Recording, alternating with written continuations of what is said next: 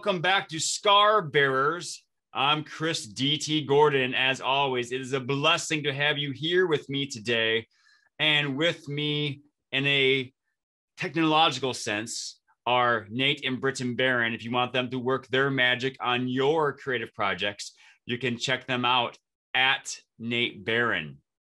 So folks, as always, I love that you visit my website, linktr.ee/Chris D.T. Gordon. I have been working hard to share my message with others about the attitude of gratitude and passing on perfection and going for greatness. And if you can help me out by stopping by and downloading my tag one sheet, maybe take a look at my speaking websites. Maybe you know someone that would benefit from my message and I can talk with them. Or maybe you want a t-shirt from my Chris D.T. Gordon's Tag and Pop Shop. You can find some inspiration you can wear on your person. And speaking of persons, I am joined by a lovely one. We have Kathleen Sibilski from neighboring Wisconsin. Kathleen, how are you today? I'm good, thank you. It's a pleasure to have you here with me today. And Kathleen and I have a number of things in common. First of all, we're both Midwesterners. She lives in Wisconsin and I live in Minnesota. Secondly, we are both NF survivors. We'll talk about that in a little bit. But I was delighted to hear that we're both veterans of public television. We both worked in a public television studio in our college years. Now, Kathleen, what did you do when you were working in public television? I did a little bit of everything. I did the floor manager thing where you count down and do the finger to get people to go and do their stuff. I operated cameras. I was in the thing that I forget what it's called now, where you're up in the booth and you switch from one camera to the other. What is that, a switcher? Yep, the camera switcher, we'll call it that, or the sometimes it's like the assistant producer or assistant director. Yeah. So I did that, and I mean, I did a little bit of everything. We had to do the TV auction. Did you ever have to do that? Oh yes. The fundraising drive. Yes, exactly. So that was 14, 15-hour days. So it was fun. It really was. Yeah. I had fond memories of dressing up as Elmo and being on camera before I was more comfortable with it and feeling my mind just shutting down. I was a 6'1" is how tall I am. I was an elf, believe it or not, on the Santa program. Nice. So that was fun. Oh, and I see I glimpsed on your wall there, we're both geeks. You got the Dark Knight behind you, and I have the Ninja Turtles and Deadpool behind me. Yes, excellent. So we do have a lot in common. But going back to the necrotizing fasciitis, I can tell that you were a very artistic person. That probably stemmed before your bout of NF. Why don't you take me on a little trip, a little background trip to tell me, what happened, what life was like before NF, and then we'll get into it. Okay. Yeah. I was 48 at the time, and my son had started college and my daughter was in high school, and I was, just very healthy. I had been like really working out and stuff. So I was like the best shape of my life. And, my husband and I were just going through life. And, but from time to time, I would have gallbladder attacks. And, a couple different times I had to go to the ER, and they would kind of, give me some painkillers and send me on my way. So did they ever figure out like what was causing them, or was it just something hereditary or genetic? No, well, I mean, they did an ultrasound and they didn't find any gallstones. So that was what they were concerned about. But I had a brother who had the same sort of symptoms, and they finally found out that his gallbladder just wasn't functioning properly. Okay. So it could be a genetic thing. So I finally they did a test after I'd had a bad gallbladder attack. They did a test to check for function.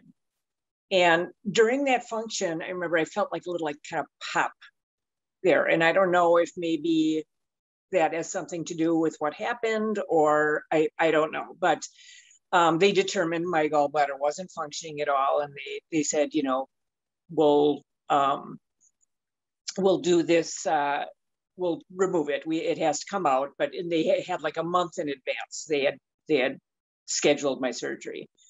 Then a couple days later, I had a attack so bad that I had to pull over to the side of the road. I was driving and it was just terrible. And I went into the ER, and all they did was give me painkillers, and they said they moved up my surgery for a couple weeks. So then I went in. It was May 17th, 2012 for my surgery. And, I've had surgery before and outpatient stuff. And I, figured I'd get this done. It was on a Tuesday. They said, or it was on a Thursday. They said by Tuesday I'd be back at work. He really kind of downplayed it, the surgeon. And he just said, it's not a big deal. It's, you're going to be fine. So I went in there expecting to kind of, come home, sleep it off, and be fine. And then I went in for the surgery. My sister came with me. My husband had a job interview that day. And she said it was incredibly fast. I was in there maybe a half an hour. And when I woke up, I was in so much pain.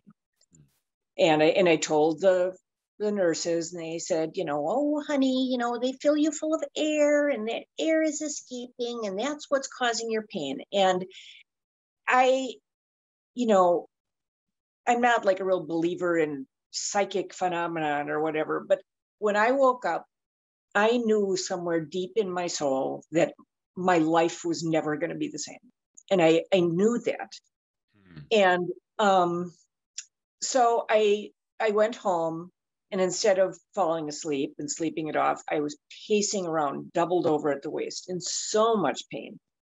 And I went back to the ER, and they said, oh, honey, that's the air escaping from the surgery, and you'll be fine. And they gave me a big old shot of Dilaudid, and they sent me home.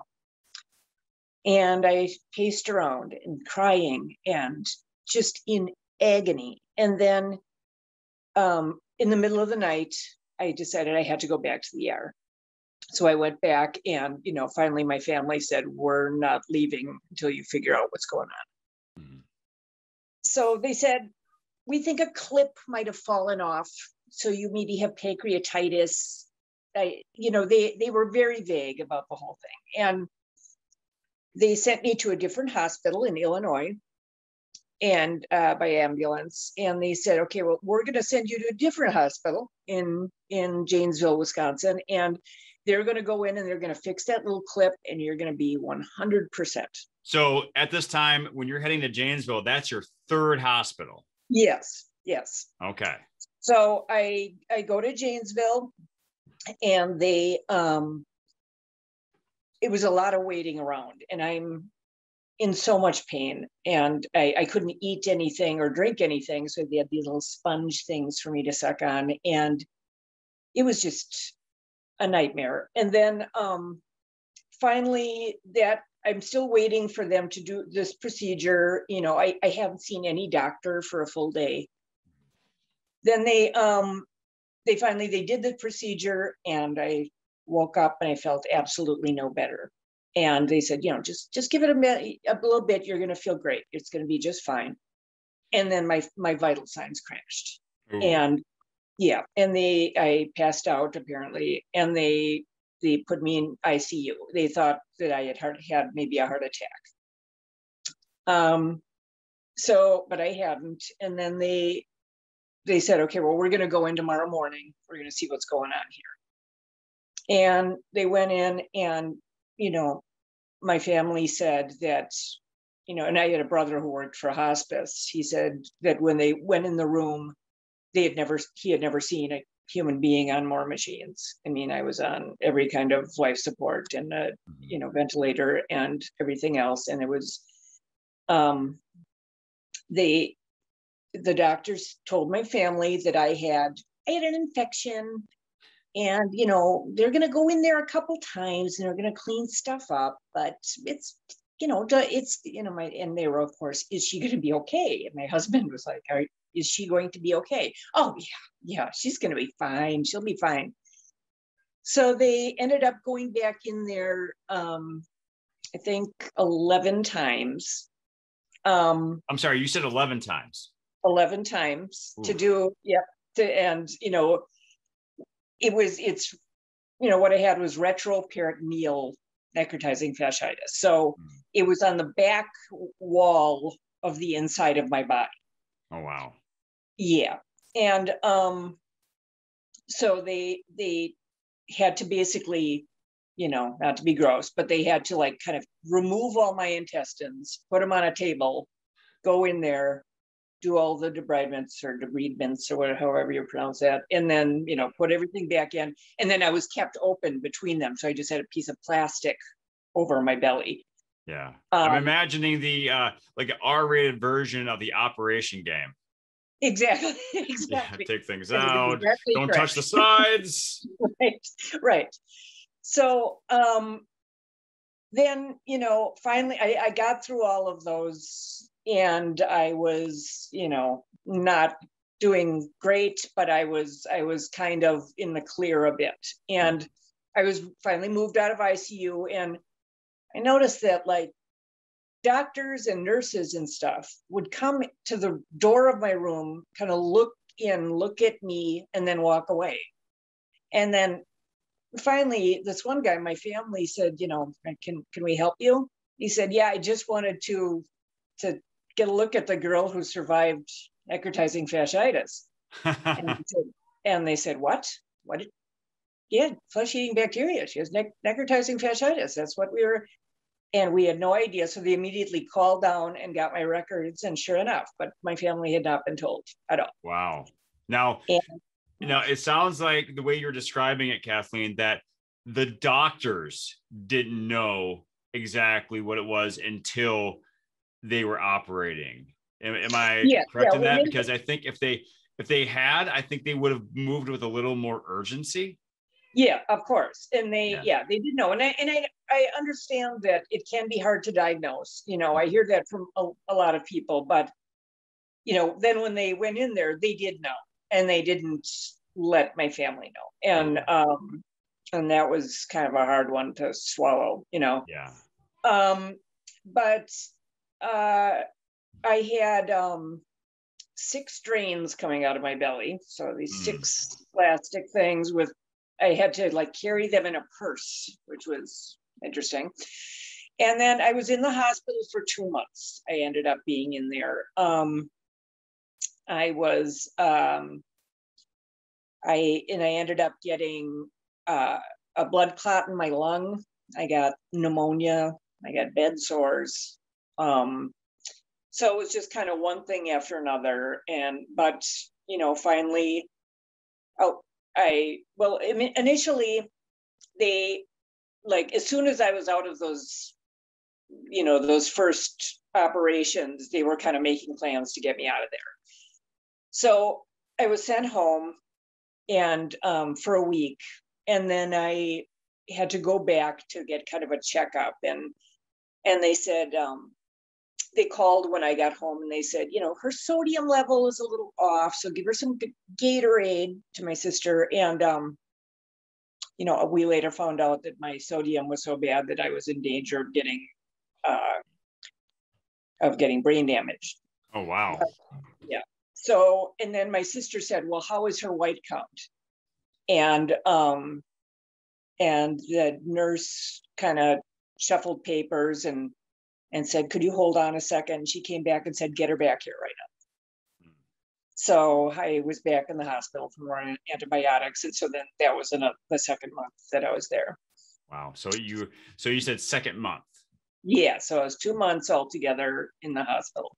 Okay. And sounds familiar. Yeah, I bet. And, then I went back a couple times because I got abscesses and so forth. But, I lost like 35 pounds. Mm. So I looked like, those people that you see in concentration camps. I had these drains coming out of my belly. I was too weak to walk at first at all. So I had to, like, when I got home, I had to kind of like crawl up the stairs with help because I couldn't get upstairs. Um, it just was, and of course, this is something that a lot of people deal with. For those 2 months, I was on an almost constant morphine drip. So you get out and you're dependent on painkillers, and that's part of the deal. And so I immediately started weaning myself off of them, and that was a whole journey. Um, but the main thing, my main, message is, it's so important to have family around advocating for you. And Yes, indeed. family or friends, because I have a very smart family, and they were very aggressive about making sure that I was getting correct care. And I wouldn't be sitting here if it wasn't for my husband and my sister and my brothers and my kids. And they made sure that I was alive, you know and so yeah. So then I was home, and we at the time like couldn't afford the copay for physical therapy. So, my husband I had a walker. My husband would kind of walk me down the driveway and back up, and then I would be able to go a little further. And then finally I had a cane. And so I was,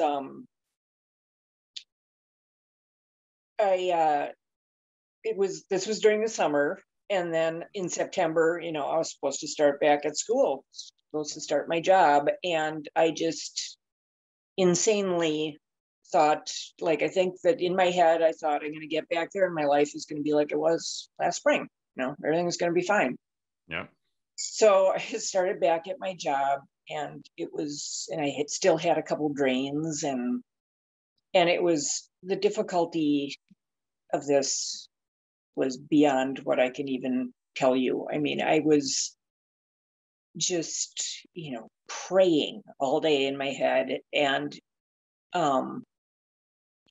it was just like every day was so hard. And I'm a special education aide, so Yes, there were which days is where, even healthy. That is a tough day, yes, day in and day out. right. So there were days where I would have to be kind of sitting with kids who were screaming and hitting me and stuff all day. And it was just very, very difficult. I worked at a grade school at the time. I work high school now, but so it was, a full year before I felt even marginally normal, even, like a semi-functioning person, because I would get home from work and I would just lay down and sleep and sleep and sleep and sleep. And then, I slept a lot. Yes, So, yes. Well, that rest is so important. it And so is. if you don't mind me asking, Kathleen, I know, our stories are similar in some aspects and different in other ways, obviously. But what was it for you that kept you waking up and getting back to work? Because it could have been very easy to say, you know what, I got to stay home. I got to rest, get a sub or hire someone else. What kept you going to school every day? Well, I mean, I think that I kind of developed this attitude real early, where it's like, I'm not going to even take this day by day. That's way too long. I'm going to take this every 5-minute increment that comes up, and I'm going to get through that 5 minutes, and then I'm going to get through the next one. And so I would just get up every day and, just take each little bit as it came. And I think in the back of my mind was wanting to be kind of a good role model for my children. Mm-hmm. I think that was like the main motivator, because I wanted to get better for them, and I wanted to, show them that I was strong, and I wanted to, I guess, and there's part of it, there's I had a lot of anger towards a lot of the medical professionals, because, I feel like my case was bungled to a degree. And, I guess I kind of maybe wanted to show everybody, I can do this. I can get through. And I did. And Yes, you did. And then you still are. But I want to go back quickly and touch on that, what you said regarding taking every moment, because I think people who go through something like we do, it's not like, oh, this day was good, this day was bad. It's every day there are innumerable battles you have to fight, physically, mentally, emotionally. And I think by taking it, as you said, 5 minutes at a time, that is, sometimes the best way to take it, because, I'm a runner. I'm not sure. I heard you work out. I'm not sure if you're a runner. No, I'm not. But as a long distance runner, you train yourself, at least I do, of not looking at the entire race in one sitting, because it's too daunting. But if you look at it every mile or every block or every turn, it becomes more manageable, because I could take 100 more, I could take another step. I could take that next block. Oh, I could take that next mile. By breaking it up like that, it not only makes things a lot more manageable, in terms of your mental state, but also emotionally. Yeah. Because it is a hard go. And, we NF survivors have our own individual stories, but we have this underlying commonality that it's a son of a gun, and you got to find a way through it. And, not, taking it little by little is sometimes the absolute best way of doing that. Right. And a couple of other things that sort of helped me through is, you have to have a positive attitude, of course. And, I kind of found out that, I've kind of always thought of myself as kind of a cynical gal. But, you kind of find out that, I'm more positive than I thought I was, because you have to be to get through something like this. Yes. And, but on the flip side of that, there's a bit of anger, like, wait a minute, I'm not going to let this, end my life. I am not going to, and there's, I was pissed. I didn't want to, I was just angry that this happened to me. And that was kind of a motivator as well. I was able to, that kind of made me get up and made me do stuff, because I was like, I'm not going to let this, I was just too angry about it. Yeah. I'm sorry, I don't mean to interrupt you, but I love that, because that's actually a different take on on my story. Because when I made a switch to to develop what I call the attitude of gratitude, I was on that precipice. Okay, how am I going to view this? Am I going to be the why me guy, or am I going to look at things with more gratitude? And I like how you turned that a little bit, in terms of saying, instead of saying why me and being sad, you took it as like someone punching you in the mouth. Like, you didn't run away. Oh, that hurt somebody. Like, oh, is that all you got? Yeah, exactly. Let's go, double pump. Let's go, And so I love that attitude. I mean, I'm upset, but that doesn't mean I'm shying away.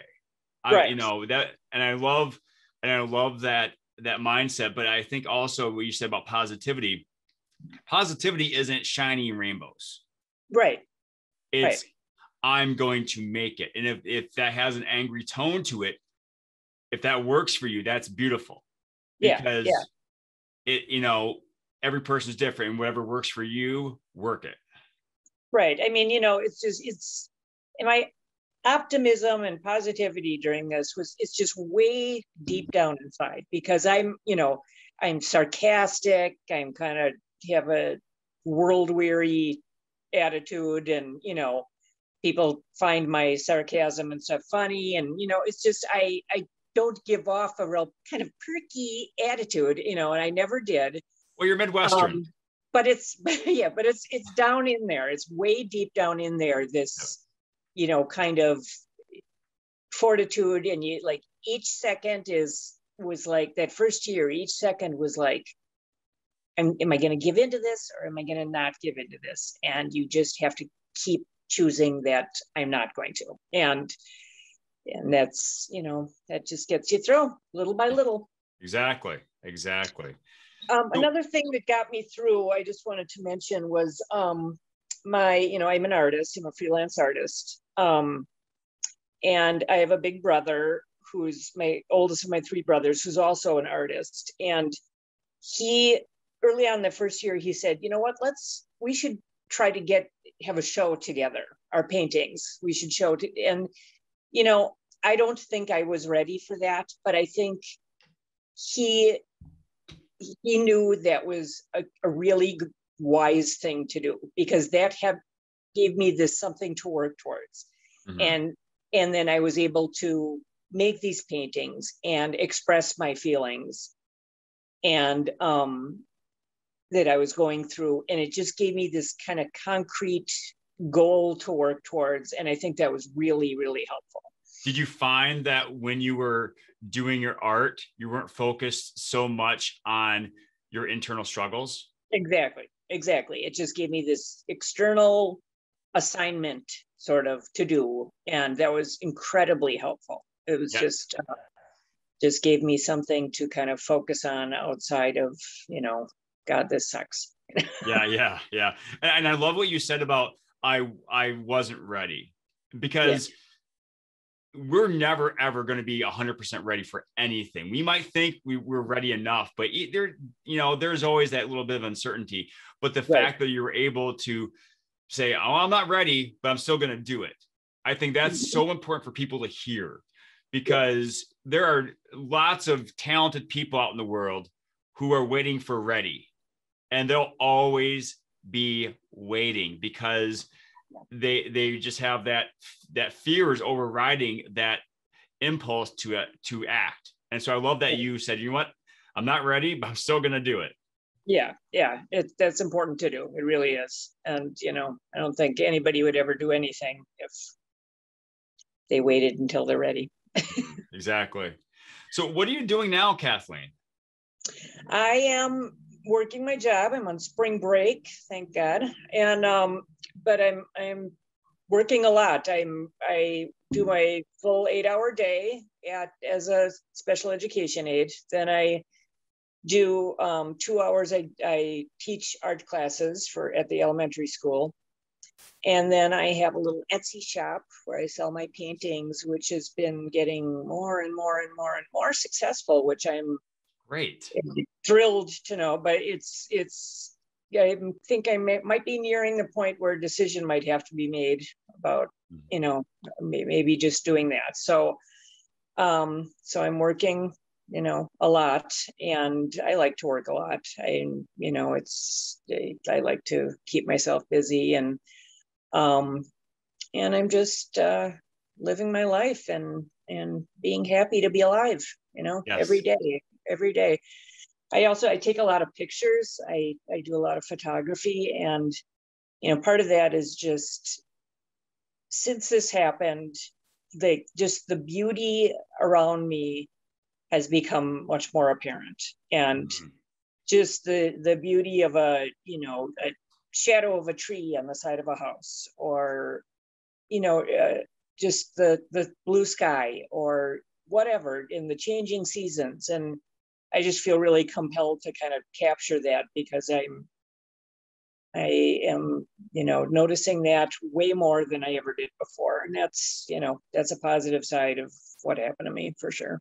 Yes, definitely. And I love that you're making those observations. And I find that as well with me, that I have noticed, I mean, not that I was always a cynical, negative person before NF, but in the last 6 years, I have found more appreciation for everyday things. Like, for example, this tape, this roll of tape, we all have this roll of tape in our house, but when you really need it and you can't find it, it's the most important item in your possession, when you eventually find it again.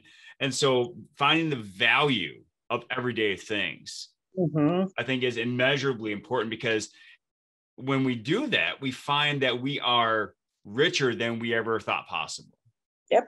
And by finding the value, like you said, in the shadow of a tree on a house, is maybe something that no one else will have but you have it, and you have value for that.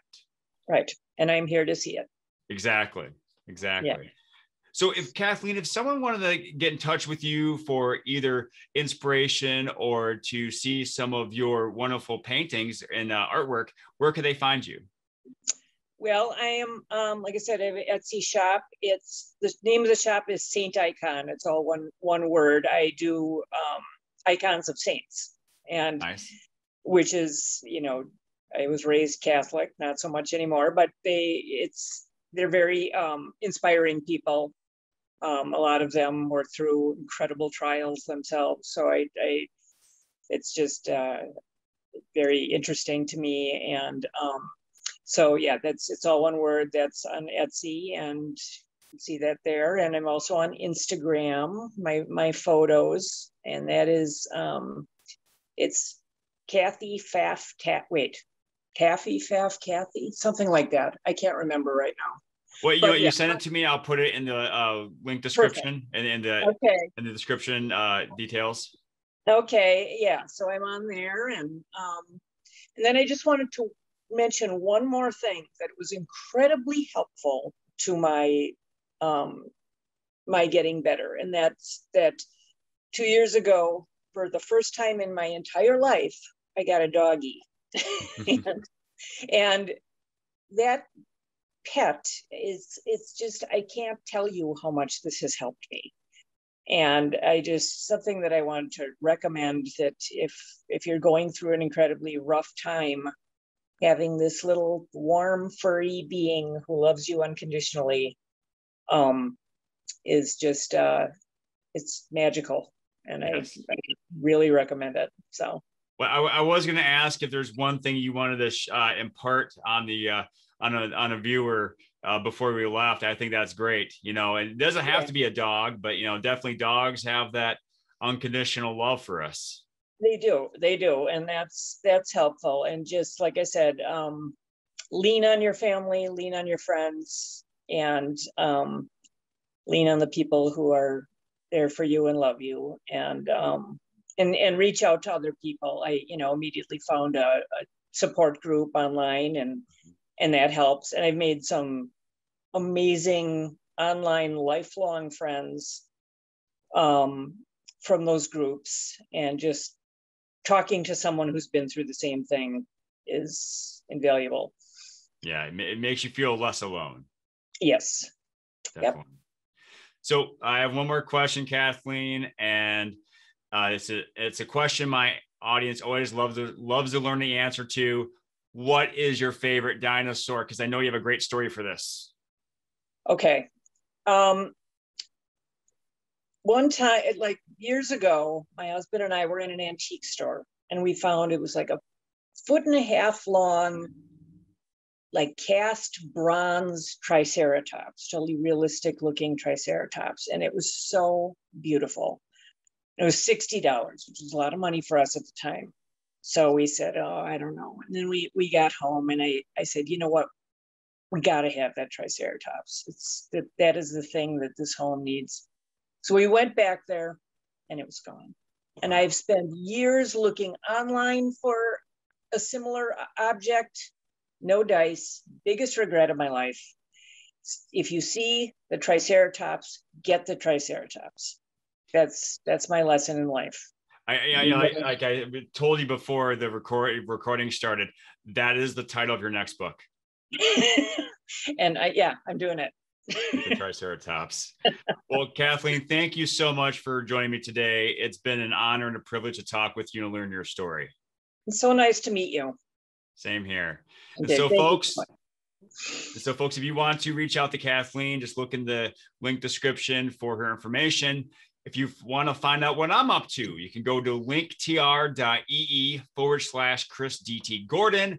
I have my speaking websites if you want to reach out to me about sharing my message with your group, your students, whomever. If you want to get a nice t-shirt that says tag on, like I have right here, those who are listening to the podcast are missing out, but it's my wonderful tag emblem. You can get that at the Chris DT Gordon Tag and Pop Shop. If you want a free tag one sheet to remind yourself how to pass on perfection and go for greatness and live that attitude of gratitude, you can find that at the Linktree site. So many other things. Please like and subscribe my podcast and YouTube channels, and just share messages of hope and inspiration wherever you can. All right, folks, thank you so much for joining me. Please have a great day, and remember to pass on perfection and go for greatness.